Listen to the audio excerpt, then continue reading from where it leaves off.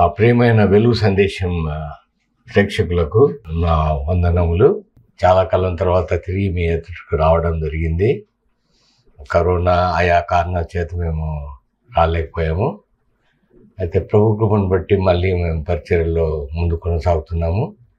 వెలుగు సందేశం అనే కార్యక్రమం మీకు తెలుసు కదా.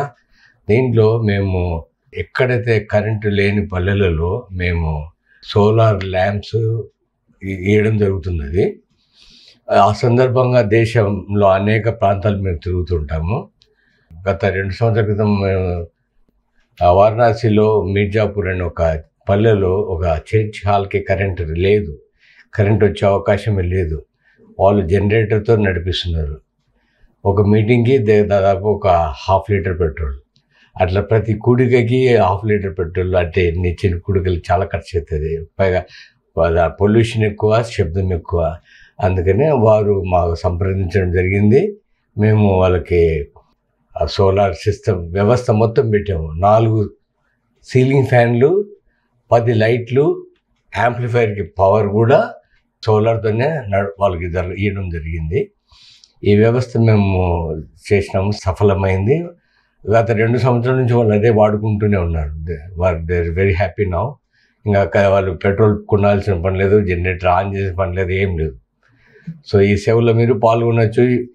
ఈ కార్యక్రమం మీరు చూడవలసిందిగా కోరుతున్నాను. మీరే ఆ మాటల్లో చూడండి వాళ్ళు ఏం చెప్తున్నారు. అక్కడున్న స్థానిక పాస్టర్ కృపాశంకర్, ఆయన అక్కడున్న ఇంకా స్థానికులందరూ ఎలా చెప్తున్నారు మీరు చూసి చెప్పచ్చు. మాకి వందనములు.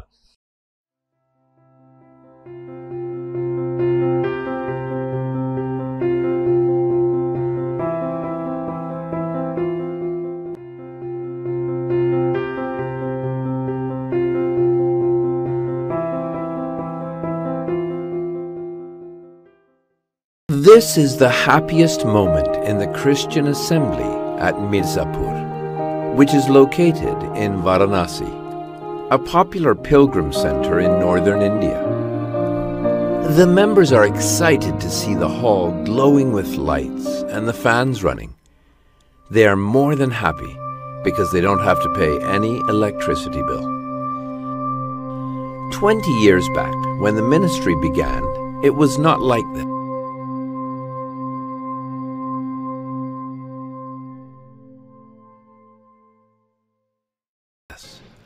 Here we don't have power supply. In the daytime we are struggling with the heat of the day.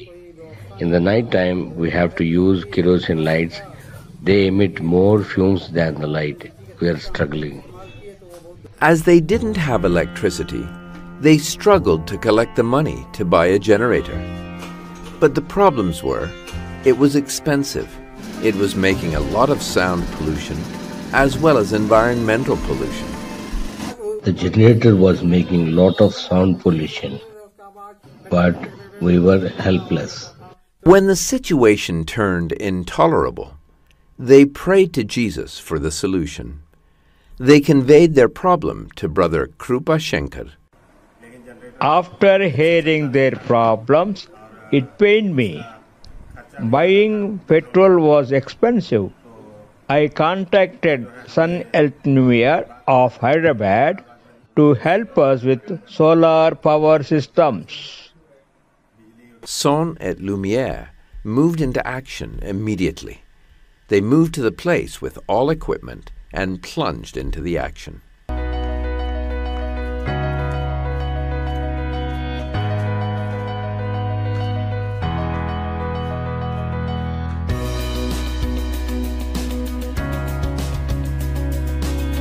The villagers were excited and extended their cooperation in installation.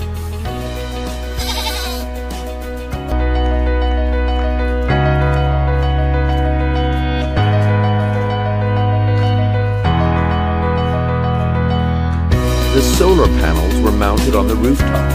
Battery, charge controller, necessary connections were made. 4 fans with remote control were fitted. Over 10 lights were fixed to have adequate lighting. The dedication of the solar power system was a celebration. It was inaugurated by Brother Krupa Shankar. For the last time, the prayer was done in darkness. After the prayer, the lights were turned on. Fans and the sound system too. The people could not stop praising God.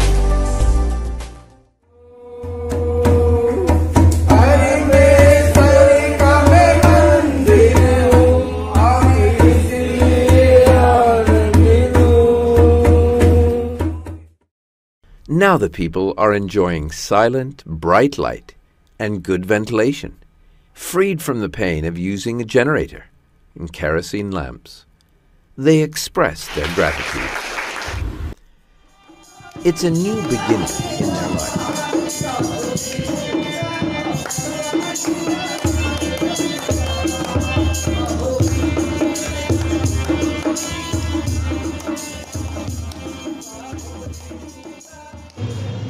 Now our church hall has become a great resource center.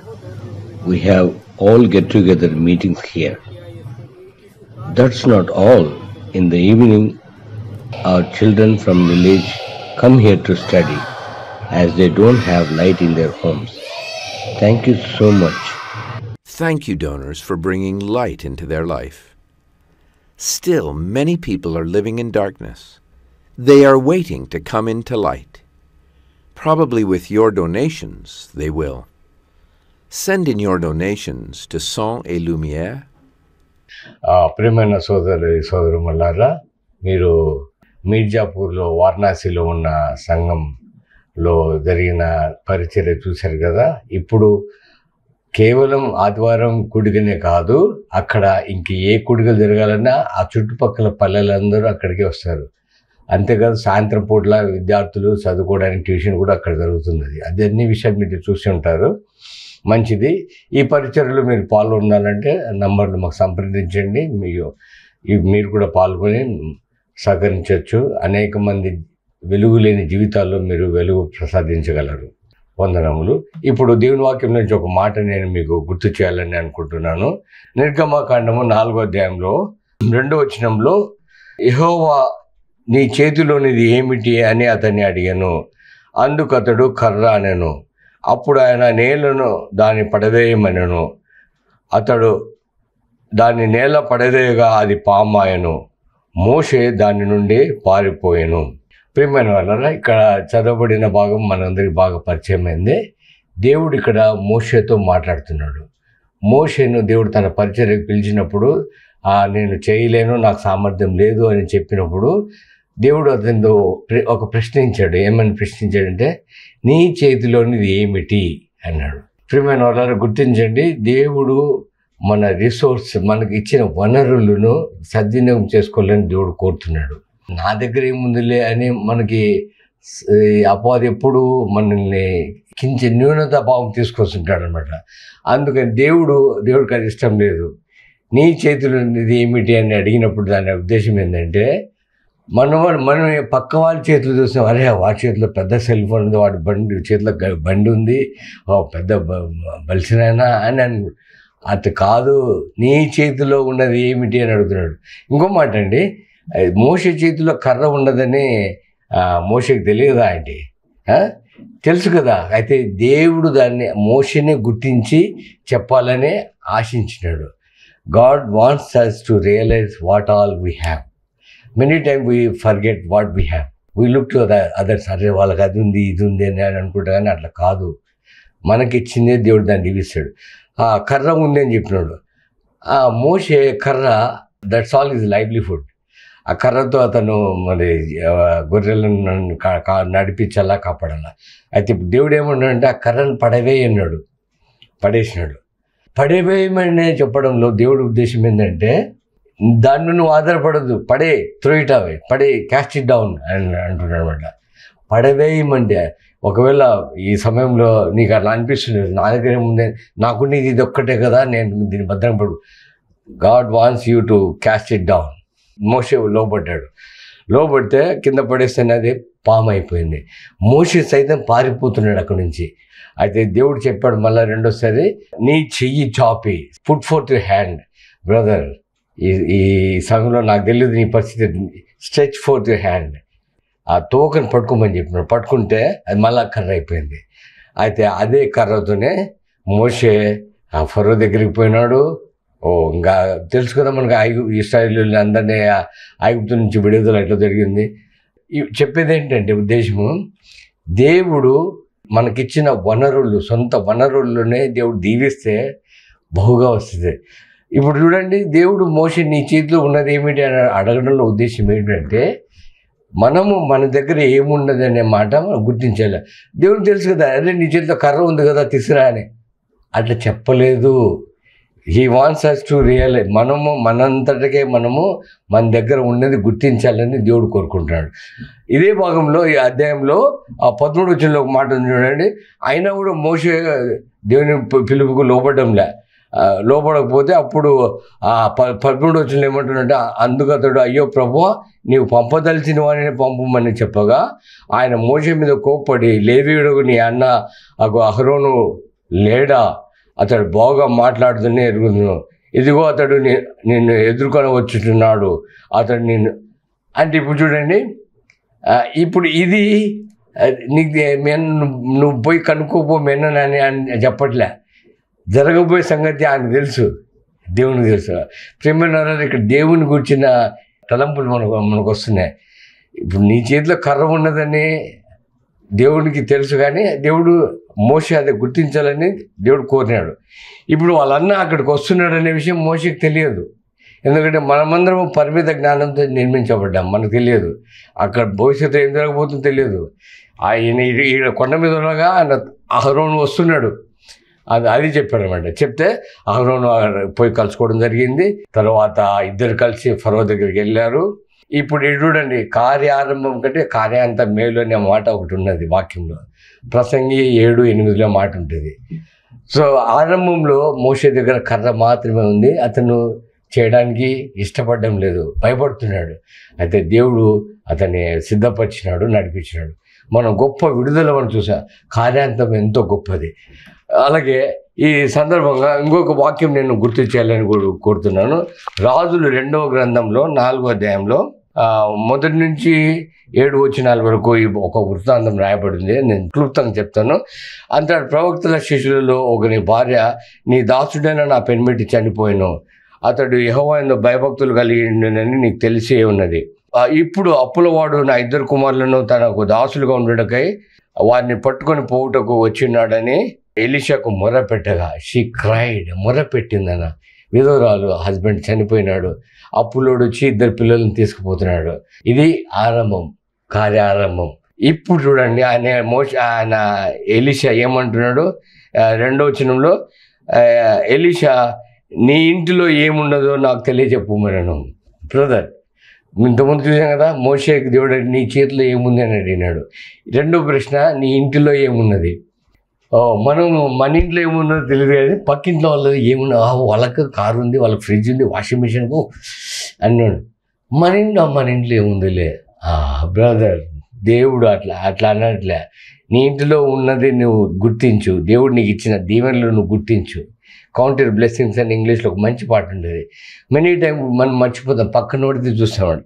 ఇక్కడ Elisha ఆ దైవజనుడు అన్నమాట, నీ ఇంట్లో ఏమున్నది అని అడిగితే ఆమె ఏం చెప్పిందంటే చూడండి, అందుకు ఆమె, నీ దాసుడాలైన నా ఇంటిలో నూనె కుండ ఒకటి ఉన్నది, అది తప్ప మరేమీ లేదనను. How come it's possible brother? ఇంట్లో నూనె కుండ ఒకటే ఉందా? మిగతా ఉంటుంది కదా, ప్లేట్లు ఉంటాయి, ఏమేమి ఉంటాయి కదా. అయితే కుండలో నూనె ఉండేది, అదొక్కటే ఆమెకు తెలిసింది. సో అది చెప్పింది. బ్రదర్, మీకు ఏం లేదని నువ్వు నిరుచాపడద్దు, నీ దగ్గర ఏముందో అది తీసుకురా, అది చెప్పు ఆయనకి. అది చెప్పిన వెంటనే తర్వాత ఆ దైవజనుడు ఏం చెప్పినాడు, నీవు పోయి తర్వాత గమనించండి, go bring borrow all the utensils. 3వ వచనంలో, నీవు బయటికి పోయి నీ ఇరుగు పొరుగు వారందరి దగ్గర దొరకగలిగిన వట్టి పాత్రలన్నీ ఎరువు తెచ్చుకున్నాము, పోయి తెచ్చుకోపో అన్నాడు. అంటే ఆమె పిల్లలు పోయి తీసుకొచ్చినారు, ఖాళీ పాత్రలన్నీ తెచ్చిన తర్వాత మళ్ళీ ఆమె వచ్చి చెప్తే అప్పుడు ఆయన ఏమన్నాడంటే, నీవు తెచ్చుకోమని చెప్పగా ఆ పాత్రలన్నీ అంటే వాళ్ళు తలుపు వేసి ఆమె 2 కుమారులు అక్కడ ఉన్నారు. అది చూడండి, ఇది ప్రార్థన సూచనగా ఉంది.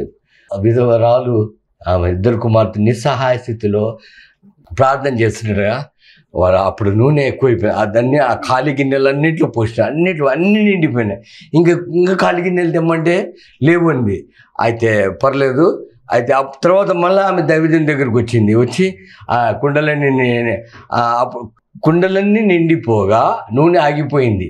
Brother, God is God of order. ఆయన వేస్ట్ ఏది చేయడు. ఆగిపోయింది నూనె. ఆగిపోతే అప్పుడు వచ్చి చెప్పినప్పుడు దైవజనుడికి చెప్తే 7వ వచనంలోని ఆమె దైవజనుడైన అతని యొద్దకు వచ్చి సంగతి తెలియజెప్పగా, నీవు పోయి ఆ నూనెను అమ్మి నీ అప్పు తీర్చి. ఓ బ్రదర్, ప్రైజ్ ది లార్డ్. ఇక్కడ చూడండి, ఆ నూనె అమ్మేసి ఆ ఇద్దరు పిల్లలు తీసుకోవడానికి వచ్చినాడే, వానికి అప్పు తీర్చేస్తే 2 పిల్లలు మిగిలిపోయినారు. అన్న ఎంతో సంతోషకరంగా. కార్యారంభం కంటే కార్యాంతం మేలు. నీకున్నది తక్కువ అని నువ్వు ఎప్పుడు అనుకోవద్దు.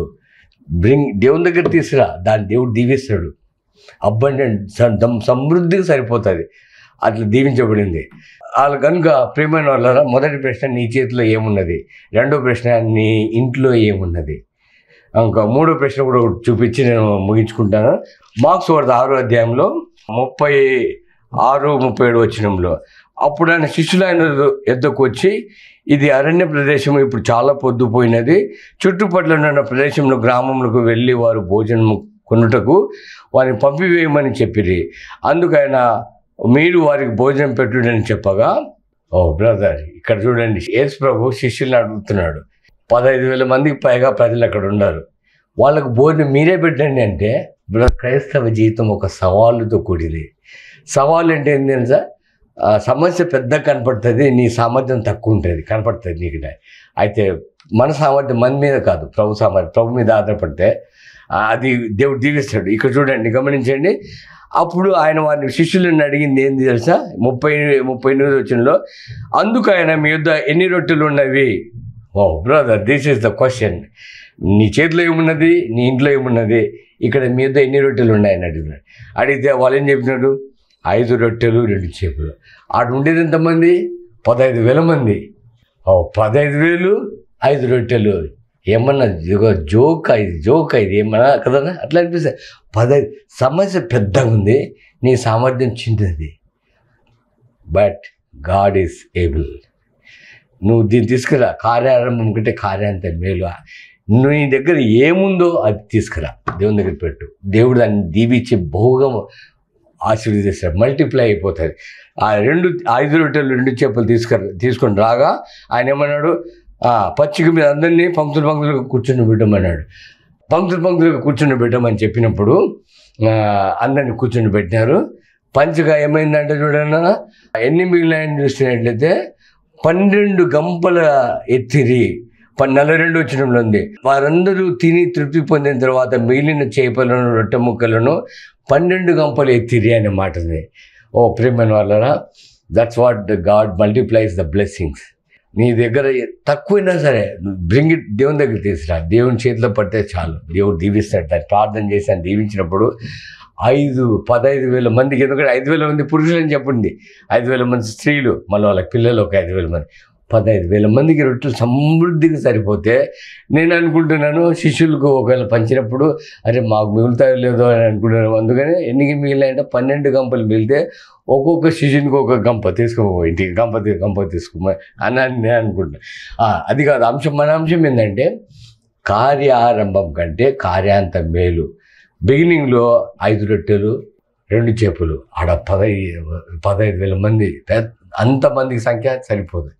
But when you bring it to the lord, ప్రభు దగ్గర తెచ్చినప్పుడు దాంట్లో ఆయన దీవిస్తాడు. సమృద్ధిగా తిని తృప్తి పొంది, దేవుని దగ్గర వస్తే తృప్తి అలా ఇంకెక్కడ దొరకదు. దేవుని దగ్గర రండి. సో నాకు తెలియదు మీరు ఎటువంటి పరిస్థితుల్లో పోతున్నారో నాకు తెలియదు, కానీ మీరు దేవుడు మీతో మాట్లాడుతున్నాడని నేను నమ్ముతున్నాను. నీ చేతిలో ఏముందో తీసుకురా, మీ ఇంట్లో ఏముందో తీసుకురా, మీ దగ్గర ఏముందో చెప్పు, ఆయనకి దేవుడు చూసుకుంటాడు. ఈ కార్యక్రమం మీద మీ అభిప్రాయాలు మాకు తెలియజెప్పండి. మీరు కూడా ఈ వెలుగు పరిచర్యలో పాలు పొందాలనుకుంటే మాతో సంప్రదించండి. మా నంబర్ కింద పడుతున్నది 9246205507. ఈ నెంబర్తో మీరు మాట్లాడి మీరు పాల్పుచ్చుకోవచ్చు. దేవుడు మేము దీవించుగాక. వందనాలు.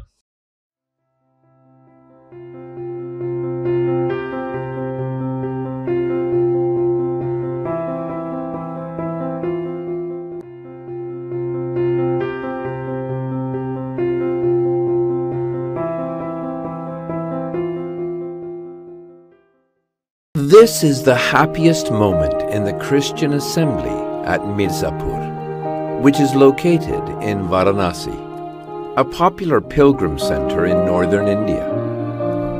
The members are excited to see the hall glowing with lights and the fans running. They are more than happy because they don't have to pay any electricity bill. 20 years back, when the ministry began, it was not like this.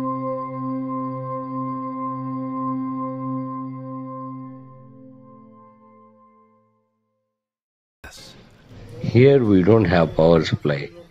In the daytime we are struggling with the heat of the day. In the night time we have to use kerosene lights. They emit more fumes than the light. We are struggling. As they didn't have electricity, they struggled to collect the money to buy a generator. But the problems were, it was expensive. It was making a lot of sound pollution as well as environmental pollution. The generator was making lot of sound pollution, but we were helpless. When the situation turned intolerable, they prayed to Jesus for the solution. They conveyed their problem to Brother Krupa Shankar. After hearing their problems, it pained me. Buying petrol was expensive. I contacted Sun Lumiere of Hyderabad to help us with solar power systems. Son et Lumiere moved into action immediately. They moved to the place with all equipment and plunged into the action.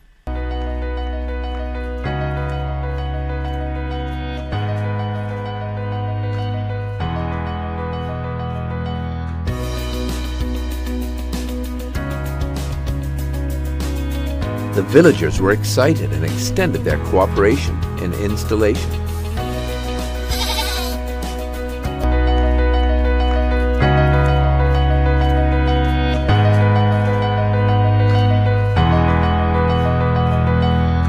The solar panels were mounted on the rooftop.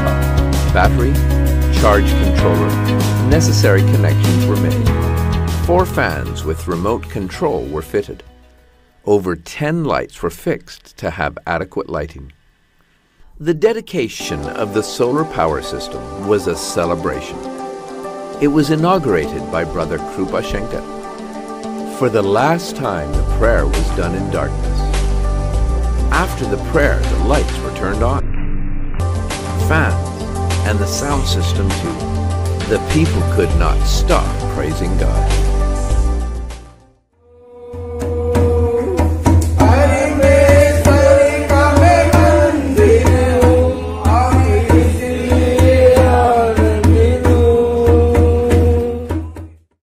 Now the people are enjoying silent, bright light and good ventilation, freed from the pain of using a generator and kerosene lamps. They express their gratitude. It's a new beginning in their life.